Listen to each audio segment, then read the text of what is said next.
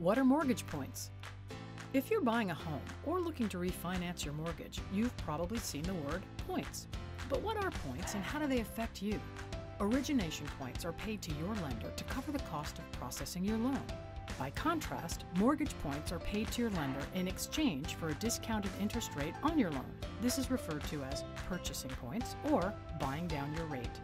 One mortgage point is equal to 1% of your loan amount. So, let's say you're buying or refinancing a $650,000 home. 1 point would be $6,500. So why would you want to pay $6,500 up front? The reason is every point you buy generally lowers your interest rate by 0.25%. Let's take a look.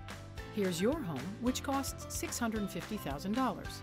Mortgage A is a 30-year fixed-rate mortgage at 4% with 0 points. Mortgage B has the same term, but because you purchased 1 point, your rate is now lower at 3.75%.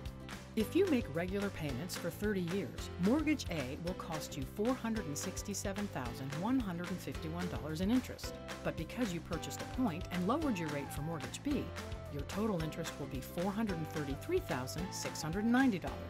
So paying $6,500 saved you $33,461.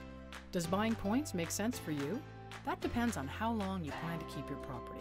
If you sell after a few years, you might not recoup your initial costs. In that case, if you're trying to keep upfront costs down, lenders may also offer a different pricing option with a higher interest rate and a credit towards your closing costs. You can see how partnering with a good home loan expert can help you make the right decision. We can help, and our local lending experts are standing by. To learn more and take the next step, visit BOH.com.